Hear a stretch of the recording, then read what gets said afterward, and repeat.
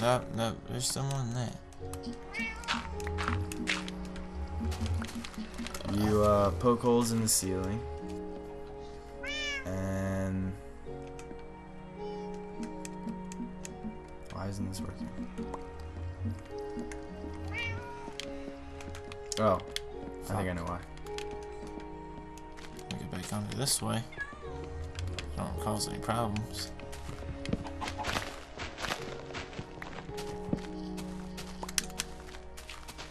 How the fuck did you get up there?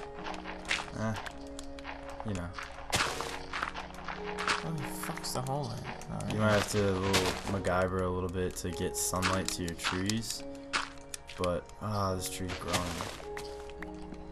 There we go. Hey, breakthrough. Damn it, there's still another one. Alright. Yep, so there's your sunlight, and when you get back down, I'm lagging a little bit, but Oh fuck, we're not in creative mode. put the tree, and then bone meal, and it still doesn't work because You're a dit. I don't know why, honestly.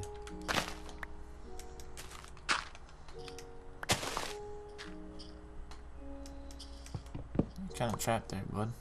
Got it.